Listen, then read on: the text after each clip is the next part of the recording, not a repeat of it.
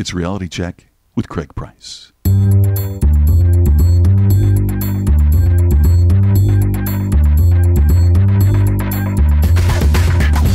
I'm an idiot. 4 minutes in and I'm already wrong. I'm like a monkey. Hello, look at me. Craig, shut up. Hey, I need you guys to do these things. You're like a beautiful mind. I'm more like Forrest Gump. So Welcome to another Reality Check with Craig Price. This week, Ralph Peterson joins me to talk management, specifically housekeeping management. Yes, that's very specific, I know, but Ralph is a real fun guy who's got a lot of great management ideas, especially when you deal with housekeeping. And let me tell you, when I first met Ralph a few years back, I was in Maine to speak to the Maine Healthcare Association, and he found out I was the keynote speaker, and he came up to me and he asked me if I wanted to be on his podcast. And at the time I didn't know what a podcast was, not specifically, so I said sure, why not? I mean, I'm trapped here in the middle of nowhere. The nearest town is an hour away. I have nothing better to do. Why not? And then we proceeded to have the weirdest interview I've ever had. I know we get off topic here, and we have very tangential, but Ralph has always wanted to jump off script, and this interview is no different. At some point, he actually starts asking me questions, which is kind of weird. Scott McCain did the same thing. It always throws me, especially when you have people who host come on the show. It's hard for them not to ask questions. But it's a real fun interview, and Ralph's got a lot of great management ideas. So before we get to Ralph, though, I just want to remind you that if you have a second, please head over to iTunes and leave a review. I mean, it would really help us out if you'd left, either 5 stars or actually write something out about how much you enjoy the podcast. It really helps with our rankings, and it helps with the spreading and the distribution of the podcast. The more people who like it and say they like it, the more people see it when they do searches. So I'd really appreciate if you did that. If you don't have anything nice to say, well, forget I mentioned it. This conversation never happened.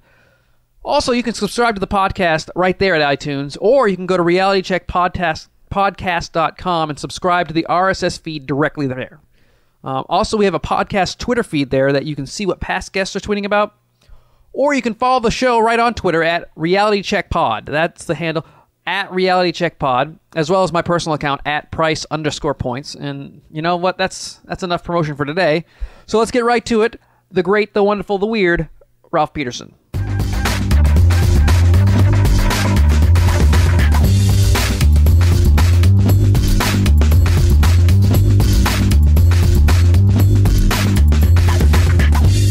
Listen, we're not professional radio people. No, and I don't make any money off We this. got an idea and a podcast. I've a couple microphones and a spend way too much money on it to begin with. so did I. Now, what the hell is the deal with the toilets? I mean, What do you mean? You're not a toilet. I mean, you don't sell toilets. Hold on. If someone didn't know who you were, and That's for right. those listeners who don't know, this is Ralph Peterson. Hi, how's it going? And if they didn't know who you were and they just stumbled upon your Facebook page, they would Yes. think you sold urinal cakes because you just constantly have pictures of toilets that you update about where you are. So what is the deal with the toilets? There's two things. It started about a year ago, where I was every time I'm constantly traveling like yourself, so we're always all over the place. I wish I was traveling more, but go ahead.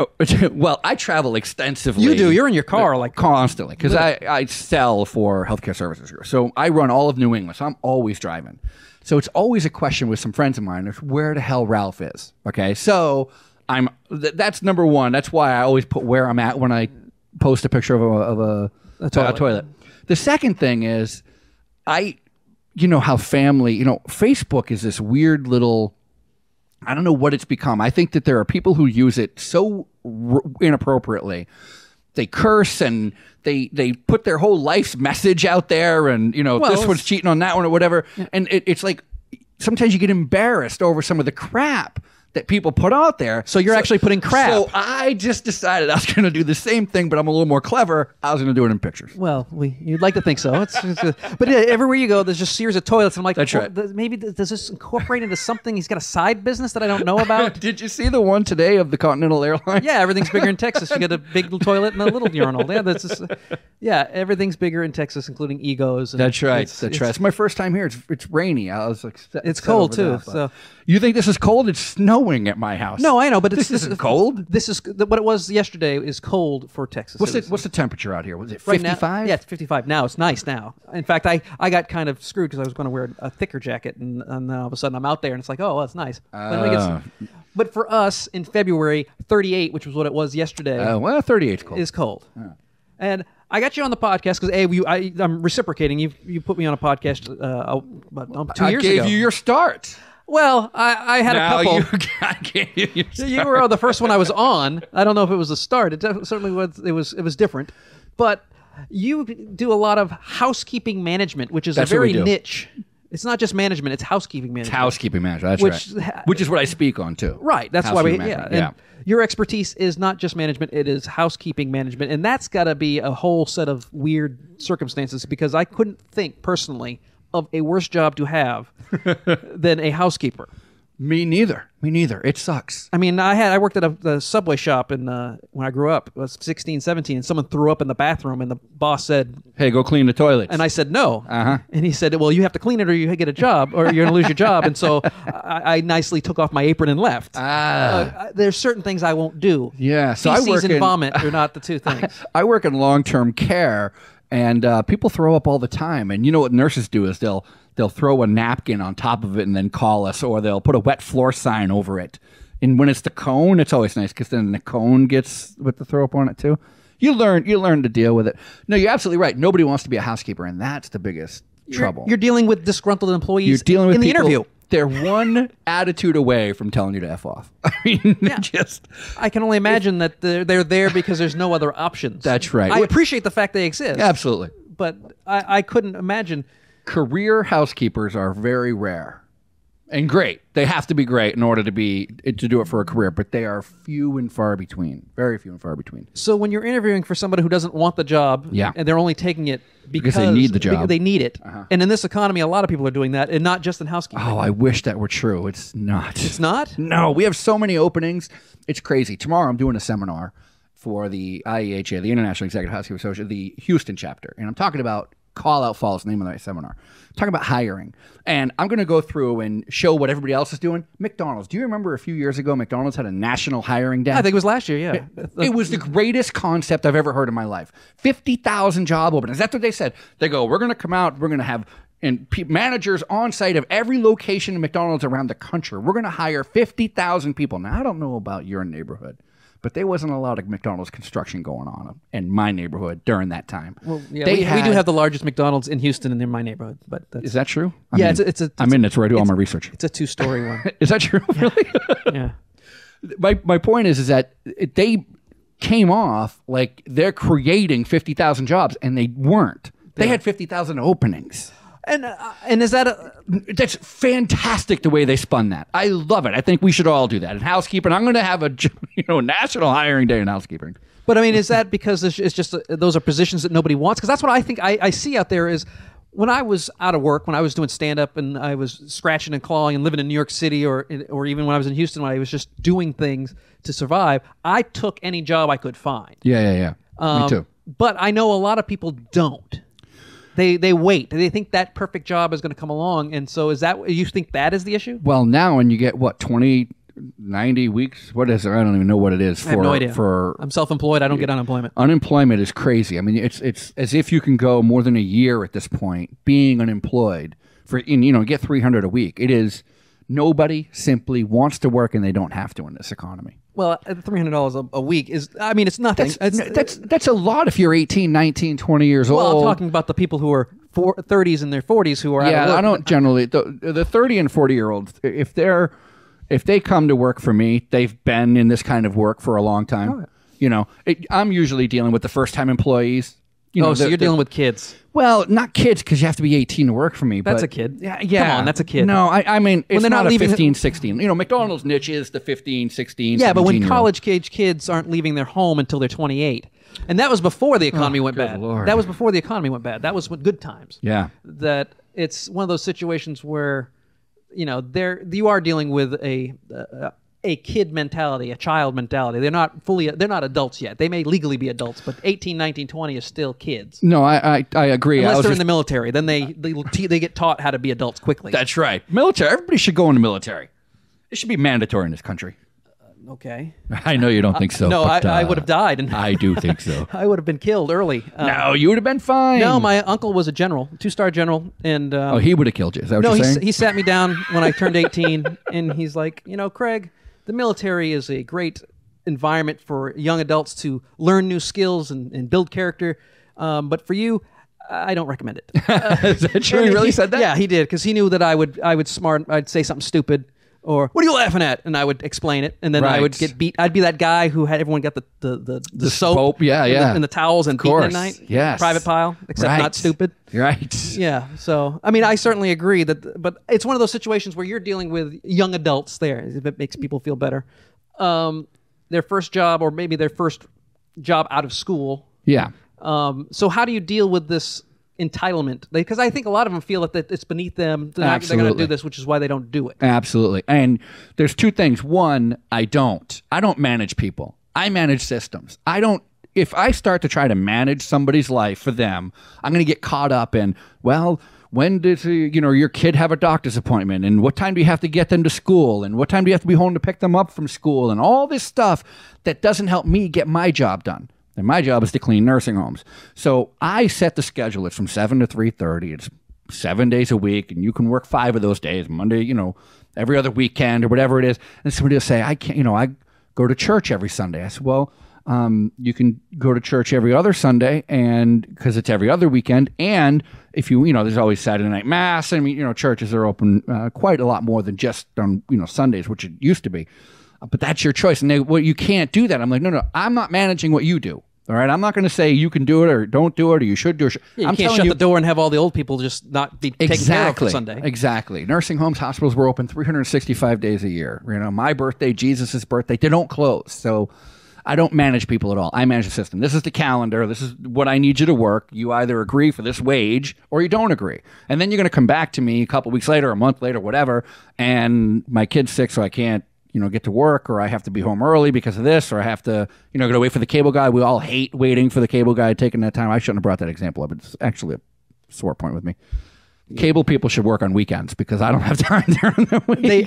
They quote unquote do work on weekends, but they just don't do anything. You know what screws me? And my wife and I, we work because because we're normal, and we have to pay the neighbor kid to come sit at our house for 4 hours. At minimum wage in Vermont, it's $8.06 an hour. It's actually, I think, $8.25 now an hour to wait for the cable guy who's going to charge me $40 an hour to be there whenever we get. It pisses me off, cable guys. But I don't. You might want to take some of that money you're spending on kids waiting and invest into some therapy. I know. That might be more return on investment kind of thing. Maybe we should just not watch television. Maybe go. It's been working so far.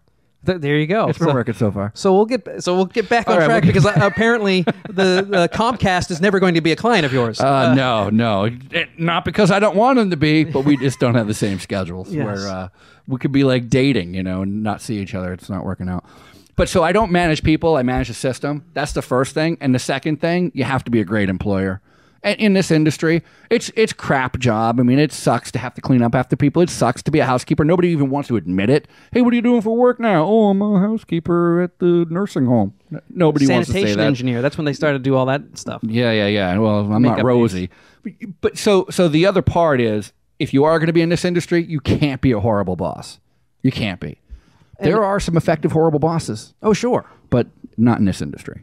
And so what you've got to do is you bring these people in and just pretty much lay it out for them. It's a pass-fail situation. It's a wonderful little thing that you learn right off. I used to, when I first started in housekeeping, boy, I would sell you a bill of goods. It was the greatest job ever. And I'd tell you all about the benefits, and then I'm going to give you a break in the morning, and I'm going to give you a break in the afternoon plus lunch, and we're going to pay you for your breaks, and I'm going to give you a uniform and make it all this great stuff. And they go, yeah, but it's housekeeping. I'm like, yeah, it's housekeeping. It's not that bad. I mean, it's busy work. It's not hard work. It's just busy work. Just the occasional dead hooker under the bed. You may run into that. You don't actually run into that. You won't do that in accounting. In accounting, you won't do that. If you're an accountant, rarely will there be a dead hooker under your desk. Right. But on occasion, you may find, I don't know, some meth at the. I know you run it. Don't drink anything out of the blackened glass cup. Absolutely. That's why they went to the little K-cups.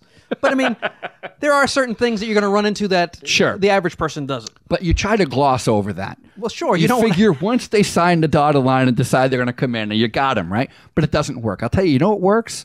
Is when you get somebody to come in and you go, listen, it's a shit job. Can I say shit job? You just did. Yeah. It's housekeeping.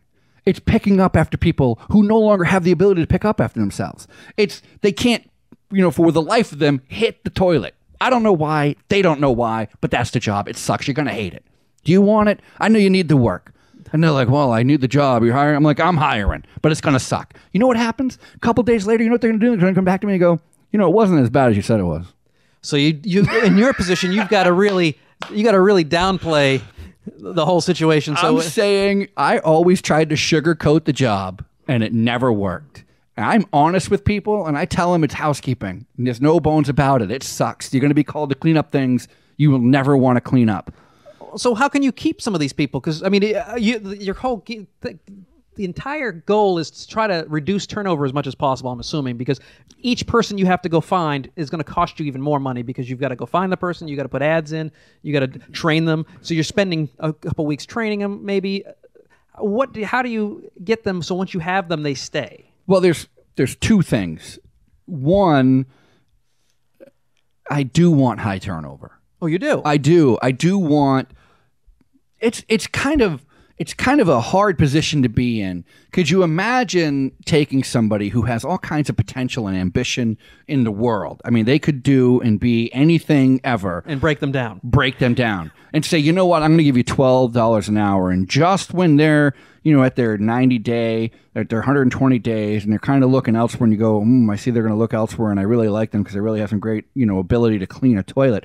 I'm going to give them $15 an hour. That person will never. It's like giving them unemployment for the rest of whatever. It takes away their ambition, their will to do anything else, and that kind of pisses me off. I have a 22-year-old son, and so that's kind of like in my head. Like, I don't want him to be a housekeeper. I don't want my son did it. He needed a job. I'm like, I'll get you a job. Oh, I don't want to do it. I'm like, too bad. You got to work, right? He's like, fine, I'll do it. He hated it, and I love that he hated it. I don't want him to be a housekeeper. I don't want my kid, And it's that mentality that is the reason why it's so difficult to find good housekeepers. Exactly. So then the other side of that is you have to start dealing with that you're going to be always having that new person in. So that's why with the seminar I'm doing on call-outs, it's about putting the hiring in the front of the house. It used to be, and it still is in some industries, people look down on people who are constantly hiring. What kind of a crappy employer are you? Can't keep your people. You can't keep your people. Well, the truth is, in my industry, you shouldn't keep your people, number one. And two, nobody wants to do it. So it's not like I could be the best employer in the world, greatest guy, easiest to get along with, right? Do half the work for you. So we're really You getting fictional still here. won't go We're in. really going into the realm of imagination when we describe you as a manager of all these wonderful. So I don't know if we can suspend disbelief that much. You're not going to believe this. I know it. But I'm the greatest manager you've ever met. I was about to say I don't know how to say that without making you cry.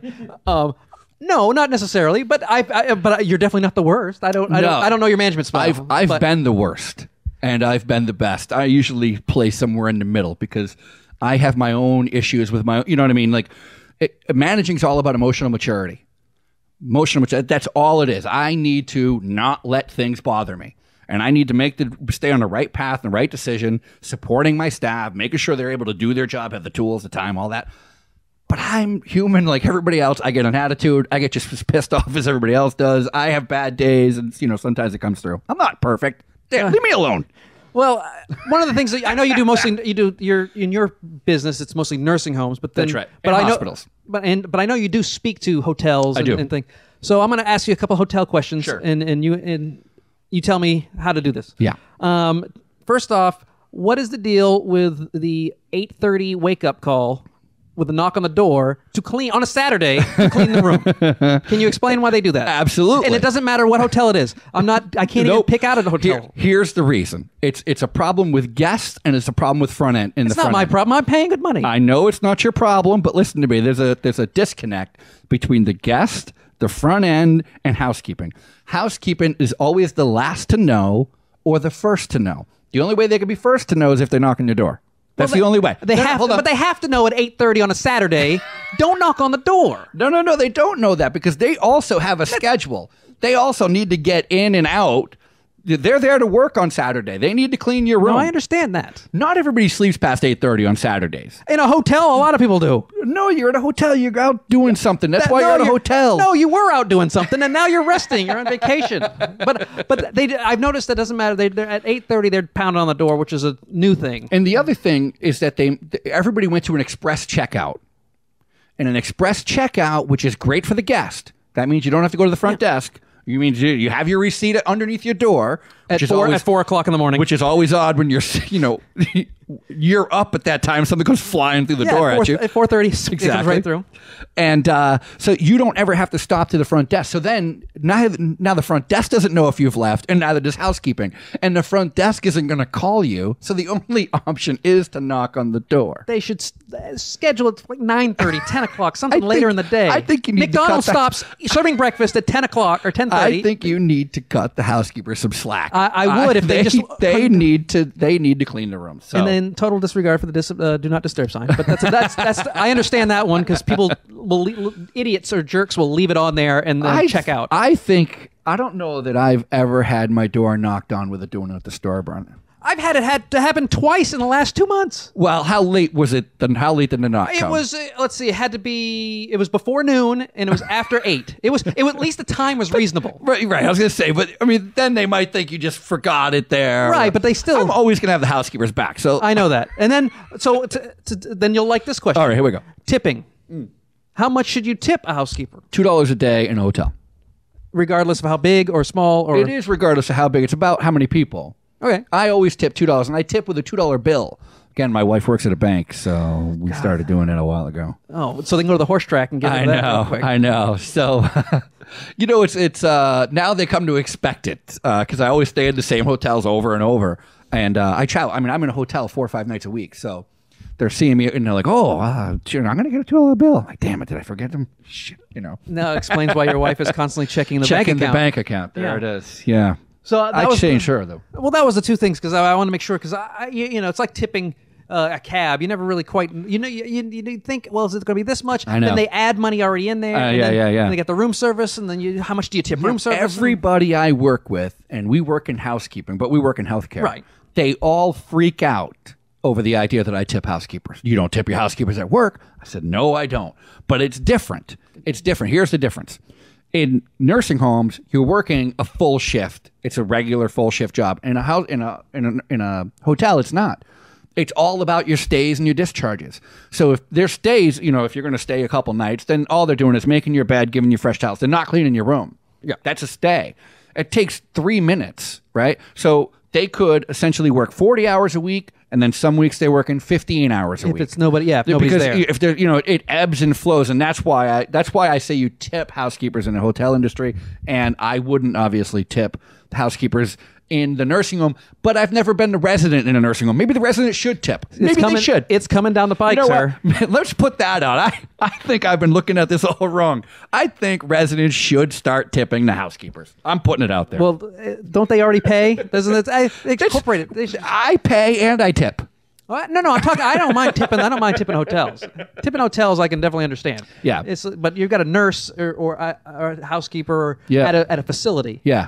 Now, on those facilities, there's a high turnover, but don't they really? Does the nursing home or the facility, wouldn't they like to have more? Oh, absolutely. And that's the steady folks. Absolutely, and that is the biggest rub that we have because that would really help, especially when you're talking with people with dementia and end of life care, and it's difficult in any position in a nursing Consistency home. they're looking for. Absolutely, but they can't afford it.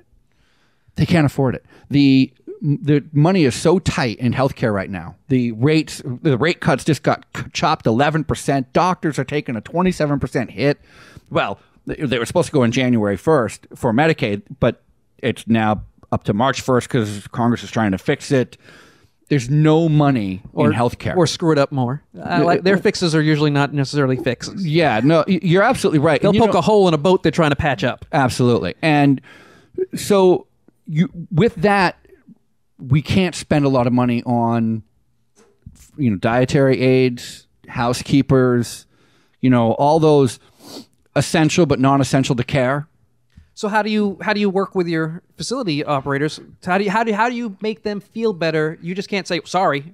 No, because they'll be like, well, we're going to look around, because they'll find someone who will promise them someone consistent. But that's just it. I mean, if they want to pay more, we'll pay more. They're the ones who decide how much we pay. Right. So how do you? But I mean, at some point, they're thinking about something they can't afford, and they can't afford it. They just don't know they can't afford it. Yeah. You can let them look around, but sooner or later they come back. It happens. How do you break it to them nicely? The biggest part, I think, is that you have to have a good manager. So we're a management company, so we put all our money, time, and focus and energy on our manager. And so if you've got a good manager, you can be short one position, a week or whatever, and still get by pretty well. And there isn't that massive every day you don't have staff. It's, somebody works for 6-8 weeks, finds another job. Somebody takes and works for the summer, then they go back to school. It's that kind of thing. So it's not like a daily you're out. It's, oh, Craig left us. Damn it, that sucks. Who are we going to get? I don't know. And Thank God Craig left. Right, and it's going to take us 2 or 3 weeks to find somebody. Well, then that leads me to, how do you find a good manager who is used to handling that many people? Because most good managers, what you want to do is you want to find someone in a normal business, quote unquote normal business, though yours is quite normal. How do you want to find someone who's good with people, who can, foster a good relationship and maintain? How can you find that person who is only going to have someone for 6 to 8 weeks? By looking at the staff you have already. Most of our successful managers are ones who started with us as housekeeping. Saw the opportunity, saw they could do more. We saw that they could do more. Gave them that position of maybe the assistant manager in training or just the assistant manager. Put them in the manager training program. They are our bread and butter, truly. That's how I started in housekeeping. I started as a floor tech. And what is that? You just I buffed floors, stripped, waxed, went into the assistant manager training program. Goodwill Hunting. Became the manager. It's the same thing. Well, I'm not as smart as good look. That's true. Or as good looking. This is also true. Or as rich. This is also or true. Or as charismatic. You know what I like about you? Your ability to self-analyze correctly. A lot of people are delusional about what they are. You are pretty accurate. I appreciate that. Now, let's turn this on its head, because I got a question for you. Can we play 20 questions? Well, let's see. Here we go. Maybe we can do 5 questions. I don't know about 20. Evan got 20. I got 1. Okay. Malcolm Gladwell wrote a book called Outliers. Yeah. I'm sure you've read it. The 10,000 hours. Absolutely. Wonderful concept. Love the whole book. In the book, he talks about this study where these people were trying to find out. They gave university students this test. And the test was to find out who lied to themselves or to others. So the test was, it had like really kind of disgusting questions like, have you ever fantasized about being molested or raped? Or have you ever cheated on a test? And all this stuff. And yeah, those 2 questions are very similar. Okay. Wow. What they found out, and they did it to athletes. So it was all athletes, and that's who they were asking their questions to. They would never lie and cheat. And what they found out was the people who lied on these tests, lied the most, were also the best athletes. Won the most games, won the most swim meets, all this stuff. So I thought of that when I'm reading this, and I thought, what would Craig Price, the realist, say about the ability that, or I think what Malcolm was trying to say, or the researchers were trying to point out, was if you don't keep it so real, if you convince yourself you're better than everybody else or you're different. Well, you're assuming that their lie is how much greater they are, when their lie could be, no one knows what I can do, but I'm going to do this. Right, but I apologize. They did follow up with that question. They were asking these swimmers, what are you saying to yourself when you're on the board and you're about to go? What are you thinking about everybody else? And they are saying, I'm number one. There's nobody here that can beat me. And then they prove it, and they win. So, I mean, it is real. They obviously did. But and then there's stories all the time. Yeah. I never thought I'd be here. I never thought I'd win. I never thought I. Of course. So for every, I think it's pretty much equal for every person who says I can do it and they suck, but they can do it. Right. And they do. Is the same person who is really good and just goes, you know what? I never thought I'd make it. I always thought, I was okay. I did pretty good. Maybe they were actually correct in their assessment at the time, but then got better, got opportunity, or they kind of reduced what they thought they could do when actually they could do a lot better. Because I see that constantly. They're like, oh, I never thought we were going to be. That's why they pray to thank God all the time, because they never thought they were going to be there. That's the reason. It's thank God. I want to thank my mom. I want to thank God. Why? I couldn't have done this myself. So I think that it is probably I don't know the number. Was it an overwhelming number? Was it 52%? Yeah, I don't know either. That's my point. I Is don't that know a lot either. of times what happens is, especially in these statistics books. I mean, though the Gladwell is very good at what he does. A lot of these statistic books, they can always. It's just like politicians. You can always twist every. Of course, number. I took statistics. I know, but So that was my opinion. Is for every one of those, in my mind, I can think about all these kids that I see all the time, even professionals, like during the Super Bowl, and after they win, they're like, "Oh, we just worked real hard, and I never thought I'd be in this position, but I worked real hard, so if I ever was, I'd be ready." Right. So that's the same I thing. am the quintessential optimist. I Oh, I want know, to yeah, see yeah. the You're taking good pictures of toilets. things. Of course you're Of course optimistic. I'm optimistic. Those toilets are great. But I think that everybody would get much further in life if they thought they could. I mean, didn't you read the book? I think I can. I think the more people think they can do things, I think the the more ones- things they'll be able to do. I think the ones that buy into that, yes. But then you have to realize there's a whole bunch of people who just don't buy into that. And so Okay. and so that doesn't mean they can't be successful, because now we're talking about me, but it's just not a matter of I think the people who believe that if you have a positive attitude, you will do better will. But Isn't the that people the who don't secret? believe a positive attitude will get you anywhere. You don't believe the secret, Craig? The secret? Yes, I don't believe the secret. Is that true? You really don't? I don't believe. I think it's what you know what the secret is. Let's write a book about how you can make money without work. That's the secret. You know what? Yeah, Really? no, I don't buy into that. I totally wish it do. and it'll happen. I I know you do. totally and that's how you got from being a guy buffing floors to That's managing right. That's right. managing the people who buff floors. That's right. But the thing about the secret, Dream the impossible dream. I really do. The thing about the secret is, and I don't even know if it was the secret that did it. Maybe it was another story somewhere along the line. But they were talking about, because I have what they call a weight problem, so I'm constantly trying to figure out ways to continue eating like an asshole, but just not show it. No, because if you eat like an asshole, the food would go out. Your problem is it's not going out. I'm not eating much It's- like an asshole. It's coming in. It's just not really going out. I didn't think of it like that. That's good. But Anyway, But see, that's the thing is, if someone can tell you all these diets, how do they make money? They tell people, and they never work, but they tell know. people you don't have to diet, you Of don't have to course. exercise, Of course. and you can lose weight. That leaves disease. calories in, calories out, move more. I get it. But this is what they said. They said the problem that most people have with dieting is they focus on the food that they can't have, and they end up having the food they're focusing on. And so that literally happens to me. So it's kind of the reverse of the secret. You know, the secret is if you focus on something positive that you do want, you'll eventually get it. I'll tell you, it is true with me. The more I focus on how I can't have a Big Mac, the more I have a Big Mac. Well, that's why I And it's think because it's all I'm thinking about is Big Macs. Even though I'm trying to say don't have it, I'm still saying Big Mac, Big Mac, Big Mac, Big Mac. Well, I Big think Mac. that's like they have cheat days, Yeah, which yeah, I think yeah. are good. Yeah, Because me too. Then instead of going, I have cheat weeks. yeah, and cheat years and months, and that's the problem with cheat days is that It people really is. They multiply. They're like if bunnies. but if you can do it, and my wife has lost quite a bit of weight, and she was able to do that by the cheat days. So instead of going, man, I want a Big Mac right now. Ooh, I can't wait until Sunday when I can Yeah, have yeah, a Big yeah. Mac. Yeah. So it's just a matter of perspective. See, it's all about framing. Yeah. So yeah, you can still think, ooh, I can't wait to have a Big Mac. Yeah, just not today. Right. No, I've been doing that. I've been doing But the Weight secret Watchers, tells you so. that you can do that. But this, I was just If saying, you think about it, if you think about losing weight, you will lose weight. No, you won't. That's how fat people end up dead, because they thought, they've adhered to their couch, and the firemen have to take you and rip down a window to pull you out. Not that you're anywhere close to that. No, weight, not yet. But Darren Hardy. Do you know Darren Hardy? He's the publisher, the editor of Success Magazine. Yeah. Don't look at me like that. How are you not reading Success Magazine? It's the greatest magazine ever. Next to Mental Floss.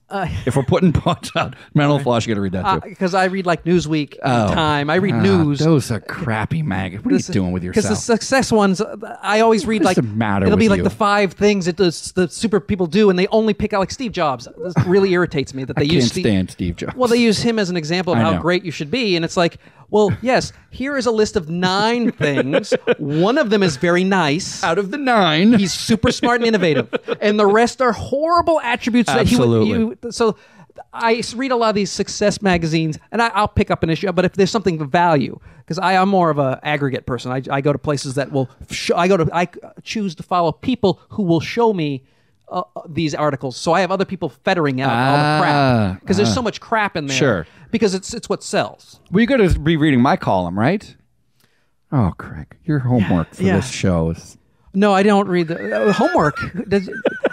I did more homework than you did when I was on your show. I just met you that day, and I tried to read your book in an hour. No, you literally were reading the back of the book while we were speaking.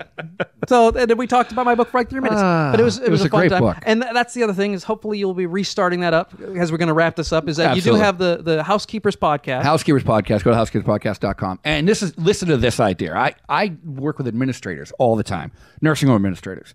And they are like me. They started, every one of them have a story. They started in the kitchen. They started in housekeeping. And they are now running the whole facility. They went from a diet aide to the administrator. I think that's a great, great story. I think every time I hear those stories, I'm like, I got to be recording this. And that's what the Housekeeper... Because Housekeepers Podcast usually used to be just a management talk show. So we talk about housekeeping management, problems, issues. And not that I want to get away from that, obviously. It's what I do is talk management. But I really enjoy the story. I love people's stories. It's inspiring. But see, that's the thing that I appreciate is the people who... Because that shows if you work hard and you do the right things, you will get your way up the ladder. Absolutely. Where a lot of these success stories, what they'll do is they'll highlight somebody who took some weird way that no one can possibly duplicate only because it's a 1 in a billion kind of thing. Yeah. And then use that as an example of how to...